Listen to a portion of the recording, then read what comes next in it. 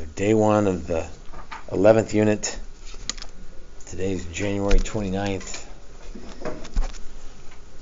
Solving separable differential equations. Okay, I guess the good news is all of the skills that we use today you know, and there aren't any new derivative rules to learn. So we're going to apply a couple different things that we already know, or supposed to know, and use them to solve separable differential equations. All right, the solution to any differential equation is a function. So your answers today aren't going to be 3 or 12, they're going to be some function.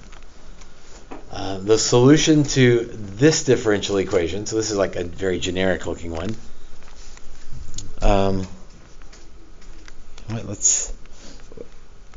When we say separable, let's just back up a minute.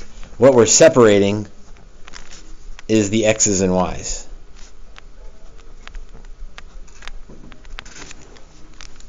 We're going to separate the x's and y's. And we're going to do something that's a little bit fishy. It looks fine, but it's a little fishy, but because it looks fine, it's what we're supposed to do, like most people don't even worry about it. And that is we can like disconnect that dx from the dy. So I'm going to multiply both sides by dx. Again, dy dx is not really a fraction, but we kind of treat it like one. And now we've separated the y stuff and the x stuff. And then we can integrate both sides. And let's see, there's an invisible 1 there if you want there to be. So the antiderivative of 1 dy, what would that be? Who has the derivative of 1? Well, be careful, x or y, but since we're talking about y's, let's make it y. And then on the right-hand side, what's the antiderivative of the derivative of f? Just f of x. So the antiderivative of the derivative cancels each other out. And then we have a plus c on there. So all our answers will look something like that. This is called the general solution because of the plus c. Like we don't have as opposed to a particular solution.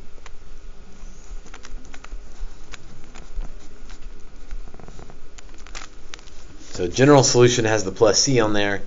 If they give us some information called an initial condition, like they give us a point usually, we can figure out what c is, and that gives us a particular solution. It'll be pretty clear which one we want, because if we want particular, it'll give you a point that you plug in to figure out what c is. Okay, a little side note here. There is an entire college course devoted to solving differential equations. It's called differential equations. In fact, if you're headed toward anything STEM related, you do Calc 1, Calc 2, Calc 3, and then you do differential equations, or DifEq, if you've had siblings take it maybe. And after that comes PDE, partial differential equations. And yeah, those get crazy. So today, in this course, we're only going to solve the separable ones, the ones where we can separate x and y. I hesitate to even write this because this is a little misleading, but we're doing the easy ones from differential equations. That doesn't mean they're the easier ones, I guess. Relative to the other ones, we're going to do ones that are straightforward. A separable differential equation can be written in the form f of y dy equals f of x dx.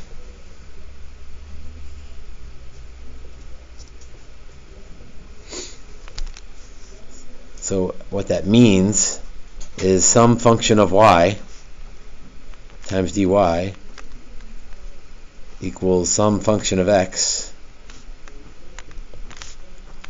dx. And then we integrate both sides, and we're good to go from there. To solve a separable differential equation, separate the variables, then integrate both sides. In fact, the mantra or the saying is Separate, then integrate. You've got to separate first. And by the way, on multiple or on pre-response questions on the AP test, you almost always get 1 point for just separating the variables. So like that's just an algebra point. So even if you don't know how to integrate and it's a weird, wacky equation, if you can algebra your way to get x's on one side and y's on the other, you earn a point.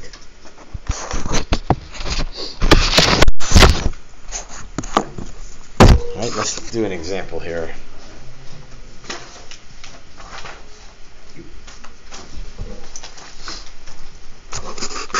Solve that differential equation given this point is on the graph of the function.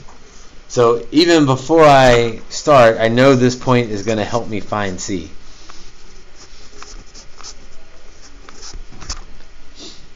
So I'm kind of working from the back end first here. I'll need to separate, I'll need to integrate. When I integrate, I get a plus C, and then this point will come in and I can use that to figure out what C is. Okay, I need all my y stuff on one side and all my x stuff on the other side. So let's subtract the x squared over. So negative x squared. And then let's multiply both sides by dx to move it to the other side. 3y dy equals negative x squared dx. That's our separate step. There's 1 point out of 3 or 4, however many points this question is. Got them separated. Next, we'll integrate both sides.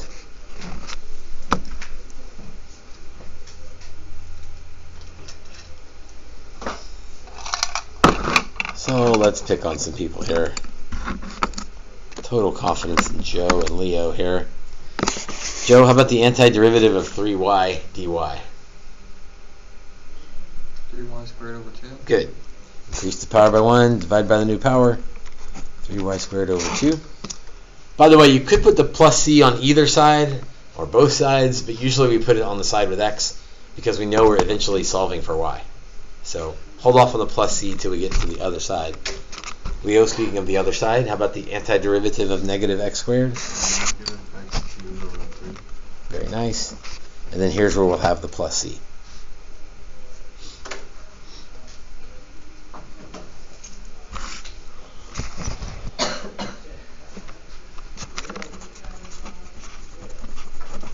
Separate, integrate. Let's see. I think I want to clean this up a little bit. Let's multiply by 2/3. That'll get y squared by itself.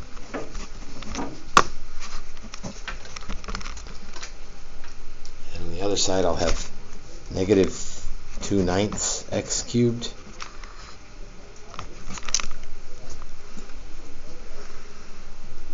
And then here comes a little bit of a trick that bothers some people and some people like it. We have not solved for C yet. C can be anything right now because we haven't figured out what C is using that point. So C is anything we want it to be.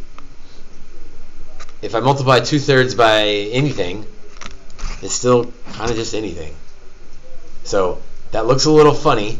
Those C's are not the same.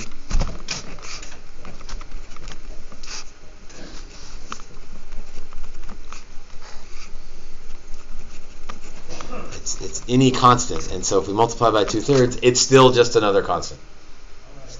Now that bugs some people enough that they start putting subscripts on their C's, because come on, 2/3 times C isn't C.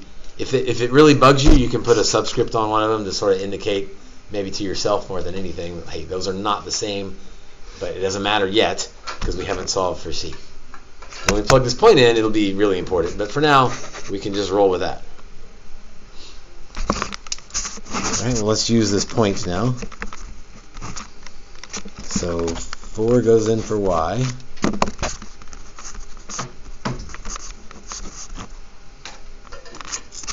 Zero goes in for x. That's convenient. It's nice when they do that for us.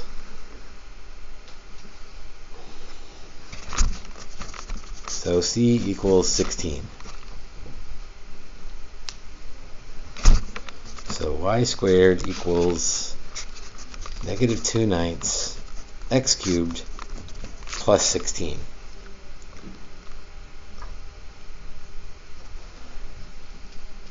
The trouble is we're not quite done yet, because the solution to a differential equation is supposed to be a function.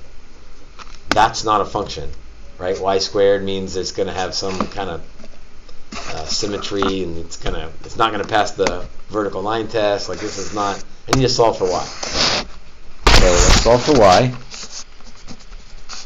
which means we put a square root on the other side. But with the square root comes the plus or minus.